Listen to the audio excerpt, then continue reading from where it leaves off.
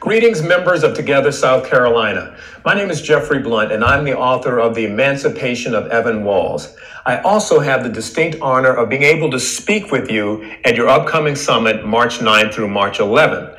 I'll be speaking about the importance of equity in our society. As you know, we're at a crossroads about so many issues right now, and it's the perfect time for us to have some of the tough discussions so that we can move forward in the right direction. That's why I love the slogan for your summit, the urgency of now. So I urge you to register right now, and I look forward to seeing you in March.